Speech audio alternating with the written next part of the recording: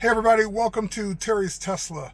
Now you know me, I've done a few videos on how to format a thumb drive for your Sentry Mode and your dash cam in your Tesla. Well, those were all done based on doing it on your computer, basically doing it on your Mac or PC, formatting the drive out of the box in the right format, putting the Tesla cam folder on it. Today we don't have to do that anymore. Let's take a look.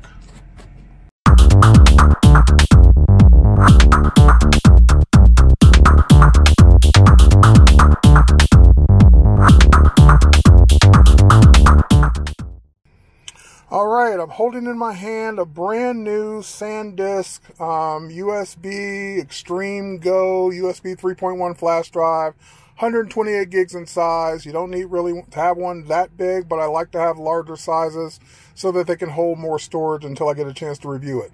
And you might say, well, Terry, you normally recommend the iXpand, and you're right. I do normally recommend the iXpand, but now that we have the ability to view the videos right on the dashboard in the Dashcam viewer, I just don't need the iXpand as much because I'm not having to take it out and plug it into my phone. I can review the clips right on my device. But we're going to go ahead and open up this brand new SanDisk drive, and we're going to put it in and format it right in the car from scratch. All right, let's go ahead and rip it open.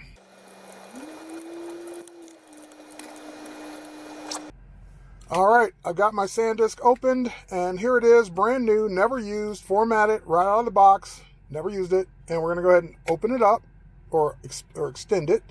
And the thing you need to do is, if you have anything plugged into your USB ports, even another flash drive or charger or whatever, take everything out. So remove everything from your two front USB ports because it can't format anything if there's something already plugged in. So I'm going to go ahead and put this one drive in. Everything else has been unplugged, and then we're going to go to the menu and do it from there. Plug the USB drive in there. You can't see it, but it's really just right here. There's nothing in the other port. And of course, that one's not formatted properly, so we need to go format it. So let's go to the dash, and let's go ahead and click on our main menu. Let's bring up and go to Safety and Security. When you go to Safety and Security, you want to scroll up until you see the dash cam. And right now it says I've got my default save clips on honk, but now format USB drive is now available because A, it sees a drive that's not formatted properly. B, there's only one drive plugged in, so it knows, oh, this must be the one you want formatted. So we're going to go ahead and tap it. It's just making sure because, of course, when you format a drive, it wipes out anything that was on it. And this is okay because there was nothing on that drive. It was brand new. Or nothing I care about. And that's it. That was just that quick. My dash cam is now enabled. The red icon is enabled up here. I can go ahead and turn on Sentry Mode. Sentry Mode's working. Everything's working just that quickly.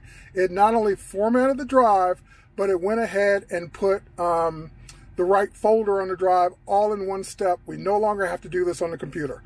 So now if I were to go and tap on and launch the viewer, I don't know if there's going to be anything on there because we just put it in. Yep, no footage found. But if I were to go ahead and let's close the viewer and let's go ahead and enable the dash cam again. We'll give it a second to re-enable itself. There it is. And now we'll just go ahead and save the footage that's already there, just recording from my driveway. Now that footage has been saved, we'll go ahead and launch the viewer. And we should see something now because, again, I just went ahead and saved something. And there it is. There's the front of my house.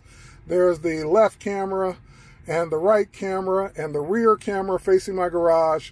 All that just got recorded with that one button tap on the dash cam icon to save the footage. Basically just save where I am right now. So front camera, left camera, right camera, rear camera, all saved just like that. So the dash cam viewer is that much easier and better to work with than using the iXpand.